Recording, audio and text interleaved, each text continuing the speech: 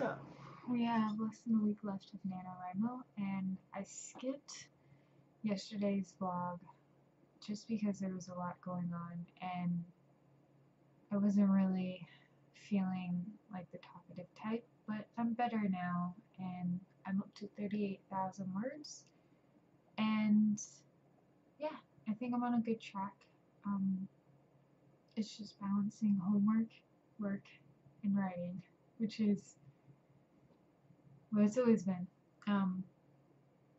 So far, every time I hit a point where I don't know what I'm gonna write about, I just write in a monster to chase after people. And that seems to work so far with getting up the word count, but it's just happening so often I know it's gonna be repetitive, so yeah. Anyways, tomorrow's Thanksgiving.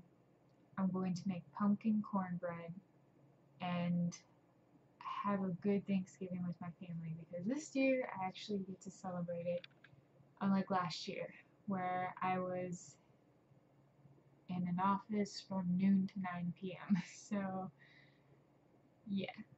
But, we all have to work Thanksgiving at some point, so it's nice when you get to have it off with your family, and I'm thankful for that. I guess until next time.